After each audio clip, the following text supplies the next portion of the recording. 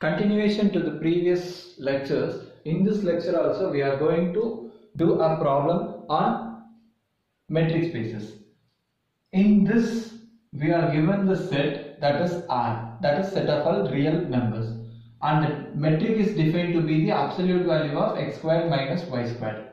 Right? We all know that this x squared minus y squared is also a member of R. Okay, and absolute of any value in R is going to be a non-negative quantity. This tells me that absolute of x square minus y square is non-negative. Right?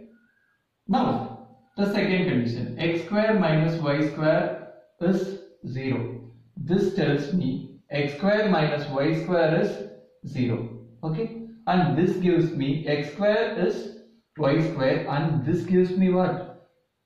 This gives me x is equal to plus or minus y. I am not exactly getting only one possibility, I am having two possibilities. Here comes the trouble for us. Okay, if we are asked to check whether this is a metric or not, at this moment itself we can stop and say that this is not a metric. Okay, let us go further and see whether it satisfies other conditions or not. Supposing x is equal to y. Okay, this gives me that x square is same as that of y square, and this gives me x square minus y square is 0, and this gives me absolute of x square minus y square is 0. That is d of x comma y is 0. If we take x and y are same, then we get the metric to be 0. Right? But if we take the metric to be 0, we are not assured with x and y are same, we have other possibility as well. Second one, that is d of xy, that is equal to absolute of x square minus y square. This is minus times of y square minus x square, and this is nothing but absolute of y square minus x square, and this is d of y comma x. Okay, let us go to the third one, that is triangle inequality.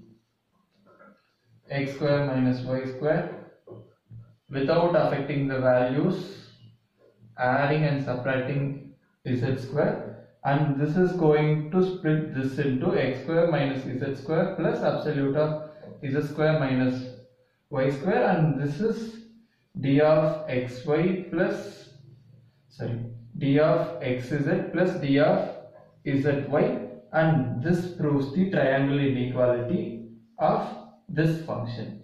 Okay, here what is not satisfied? The only condition that is not satisfied is this. When I was defining the metric space, I have defined something else too, that is semi-metric or pseudo-metric.